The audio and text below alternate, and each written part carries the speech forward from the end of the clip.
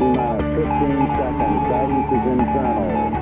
12, 11, 10, 9.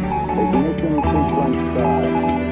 6, 5, 4, 3, 2, 1, 0. All engine running. Liftoff. We have a liftoff. 32 minutes past the hour. Liftoff on Apollo 11. Hello everybody, welcome to another edition of Leet Wine TV. I'm your host, Mark Fusco, and we have got another wine, and haven't had a review in the past couple normal days, Friday, Monday. The day gig gets in the way sometimes with the schedule. Just got back from World Market, bought some wine, didn't buy a ton of wine, but I bought some wine, bought a little more than I was expecting to. I was only going to buy like 6 bottles, bought 9.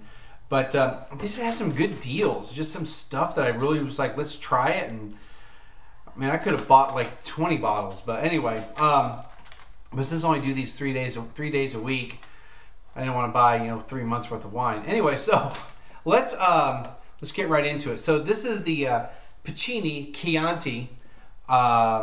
It is a DOCG, so that just means it's not a DOC Chianti. And I got it from World Market for the grand total of $6.97. Now that was a $2 savings because I'm in the World Explorer program. So it's normally $8.97. And this winery's been around since the late 1800s, if I remember the website right. Slick looking website. Looked it up real quick. Just opened it up maybe 5 minutes ago, opened the wine, and it's a 95% Sangiovese and 5%, okay, we're going to try to get it right the first time, Ciliegiolo. Oh, yeah.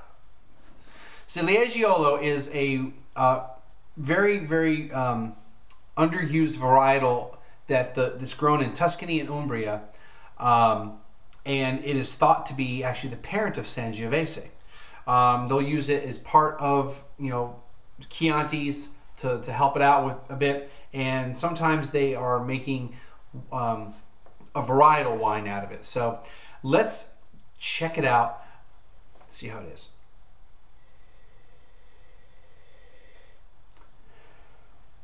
So I'm getting some fruitiness and a little bit of spice.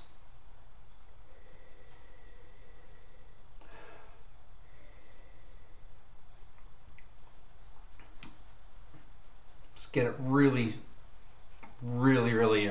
swirled there.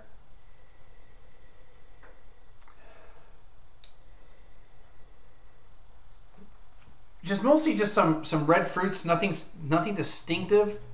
I'm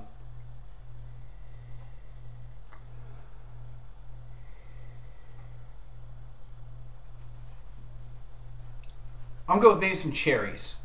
Now that it's airing out a little bit. I don't know if you can see back there. We got a decanter. Got a wine I'm going to put in there. That's the expensive wine I'm going to put in there. Though actually, wines like this would even benefit from a decanter. Believe it or not, they will benefit a little bit at least. So let's see. Getting a little bit of sweetness out of it. Maybe a little bit of chocolate. Nah. Maybe. We'll see how it tastes.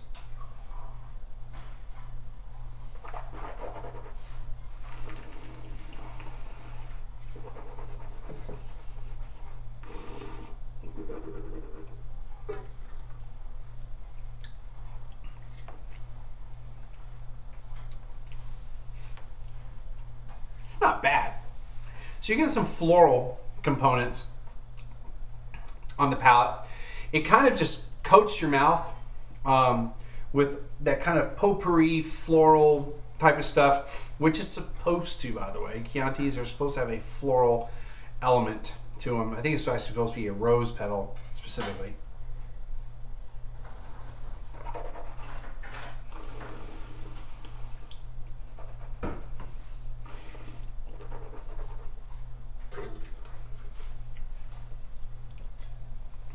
But yeah, you're getting that, hate to say it, tastes like I was in World Market. tastes like you're in Pier 1. You got the heavy potpourri type of flavoring and aromas coming through. You get a little bit of acid, so you get some acidity to it, which should help with the pasta we're having tonight. And that's why I opened this bottle. That's because I wanted some wine tonight instead of waiting till Wednesday, which is today's episode. This is Tuesday night, by the way. Instead of waiting till Wednesday to try any of the wines, I was like, we're having pasta night. I'll just do the Chianti. Didn't know what was in for dinner tonight. Just bought a bunch of different wines and figured this might go with it. So I like it a lot.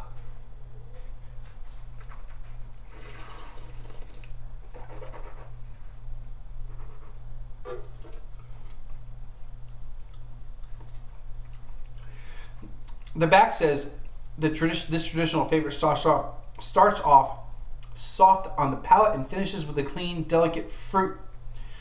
I would say soft is one way to put it, because it doesn't really hit you very well. It will probably complement the food really well. It's just not going to overpower it.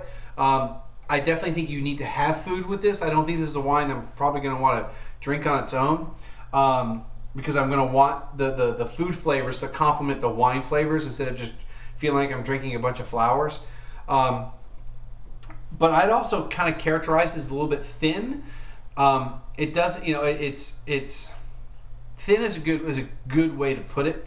I do like it, and I think it's going to go really well with the dinner. But I don't think it's spectacular wine. I think it's really, really good wine, though. I mean, I really like it.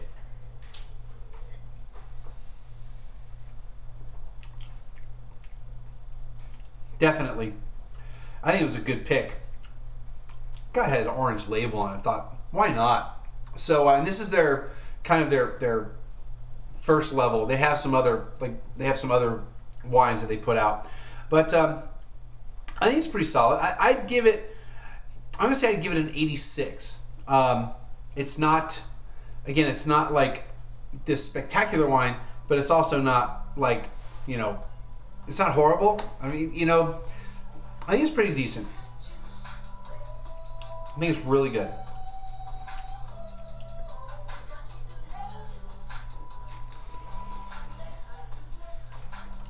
Definitely. A little bit of dust in there too. Cool. So, got the wine going. We're back with some more episodes. Just make sure you're friending me up on Twitter, on Facebook, on iTunes. We got the podcast. And for all of you on TiVo who have just started watching, on this being episode 131, you got 130 other episodes to start watching. If you don't have TiVo, or you didn't know I was on TiVo as of last Friday, March, what was today, the 23rd, 2, 1, it's like what, 19th? 20th? No, 19th, 18th, whatever that day was. For those of you, anyway, so as of Friday, March, whatever that was, 18th, 19th, whatever, 2010, for the sake of posterity here on the video, I am now on TiVo, available under web shows. And as luck would have it, they sort things, at least on the website, alphabetically. So in the food and drink section, guess which guy is the first one listed? Yeah, this guy. So, and who's on the bottom of the list? The one that begins with a W. So, anyway, so check it out. Hopefully, the episodes are coming out pretty well. With the new camera, the quality should be even better. And so we got that. Apparently I'm on Boxy. I can't find myself on Boxy. And then the Roku box. Supposedly on there. Haven't seen anything, but I don't have a Roku box, and I haven't been to their website. Actually, I don't think you can look up their stuff on the website. But so more expansion, more distribution. I'm really stoked about the TiVo thing.